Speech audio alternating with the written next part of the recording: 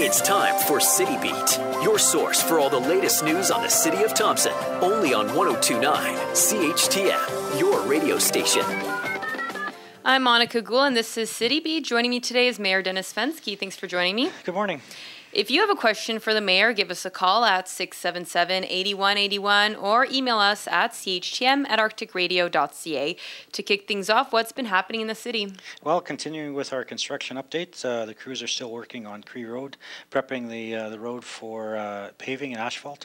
That should happen in the next couple of weeks.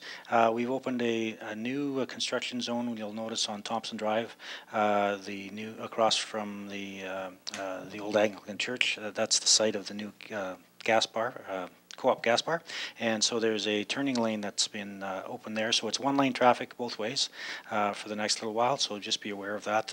Watch for the equipment and the vehicles moving in and around that area. Okay. Now, there's been some misinformation on social media about ATVs and what council is doing to make it safer in the city.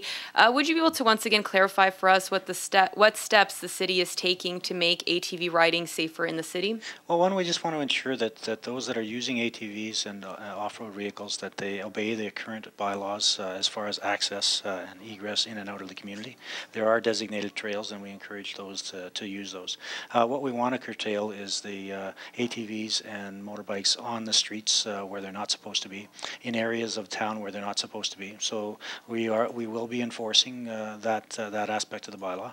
We live in a northern community, so ATV use and snowmobile use and motorbike use is expected and accepted, but within the safe parameters of the bylaw and the safe operations of the vehicles themselves. So we just want to make people aware of where they can and can't go, and please adhere to the bylaws. You can go on to the Thompson.ca and find the bylaw and the maps that show everything. For that, we will be working again from an education perspective with the groups in town, hopefully realigning the ATV trails for the summer and moving forward with any bylaw amendments that we may have to bring in.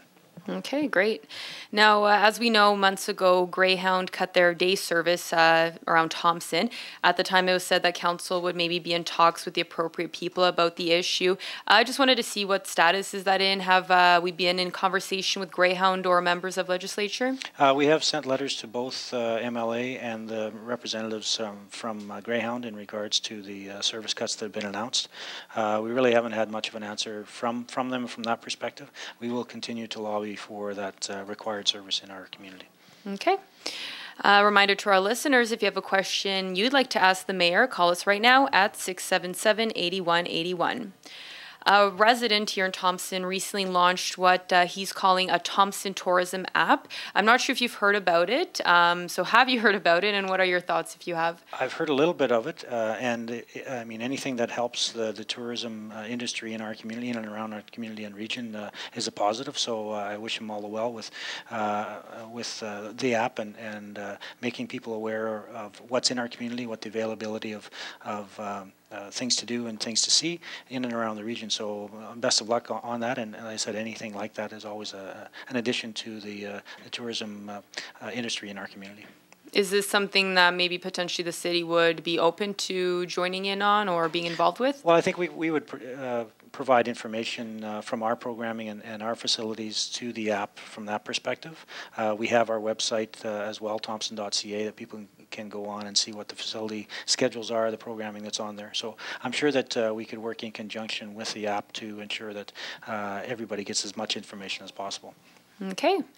Now, with a new month and a new year, in a sense, starting as it's September and council is coming back from summer break, has the city established some priorities they plan to focus on for the next few months? We actually are going into some planning sessions. The upcoming budget deliberations for the 2016 year will begin next month.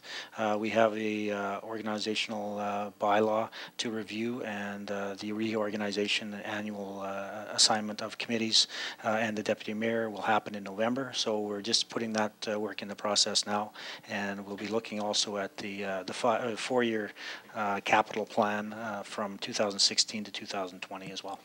Okay. And as I mentioned, new year in a sense, as kids go back to school.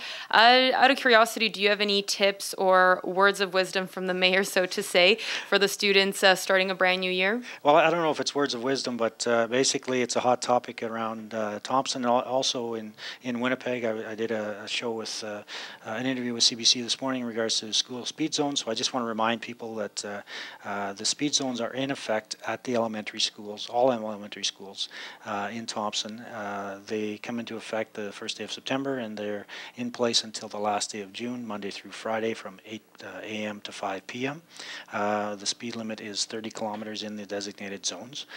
So this week, and we've had lots of conversations, as the rest of the province has, why are they enforced before school gets in? Well, the difficulty is that the start of the school year is a moving number, a moving day every year changes. So you can't say a specific date for the start of school or the end of school. So that's why it says September and June, because the opening day of school fluctuates every year. And so from that perspective, the actual first day of school is next Wednesday. In the meantime, our enforcement groups, RCMP and bylaw officer, will be providing information and doing some enforcement. The reality is, if you're driving excessively over the speed limit, you will receive a ticket. If you are marginally above, you'll probably get a informational ticket advising you, or sorry, not ticket, but an informational warning advising you of the speed zone. So just be aware of the speed zones. There's 6 currently around Thompson, around each elementary school. There will be another one once the French school opens in January. That will be added on Weir Road. So just be aware of that. Do we know how, because the enforcement of this bylaw happened this week, so do we know how it went? Were drivers generally obeying the new speed limits? I haven't heard anything one way or the other that there was an abundance of tickets issued or abundance of warnings. I have had 0 calls in regards to that. So I'm assuming that things are going well and that people are obeying the speed zones. I don't doubt there have been some tickets written, but again, those usually are excessive speed. Yeah, for sure. And because you mentioned it, the French school, that's on track to be open for January. How are students going to be attending school there during the school year if they're going to be transitioning to that building? Well, I believe they're currently housed in Burntwood School, and I believe, and we'd have to discuss that with the school district in Mr. Lake, but from my information, I believe the transition will take effect over the Christmas break, and in the new year they'll be beginning in their new school. But there is places in place currently to go from September to Christmas. Okay. And also City Council is coming out of so-called summer break, and their next meeting is next week, correct? Correct. It's Tuesday, and that reminds me of the long weekend. All city facilities are closed on Monday, the holiday. We do have, and therefore the regular council meeting of Monday is moved to Tuesday evening. It's at 7 p.m., so the general public is welcome to attend and come out, and there's a question period at the beginning, question period at the end, and if you want to stay for the whole thing, you're more than welcome. So we encourage everyone to come out to the council meeting on the 8th at 7 p.m. Great. Now, before we end, anything else you wanted to mention? I think we've covered most everything. There's a couple of special events. We do have the Walk a Mile in Our Shoes, the YWCA fundraising event. That's happening on September 12th. So Saturday, September 12th at noon at YWCA. So we'll encourage people to come out, and it's a worthwhile event. I've participated in a number of times, and we hope the weather will cooperate with us, and it's an excellent fundraiser for the YWCA. So look forward to that. Great.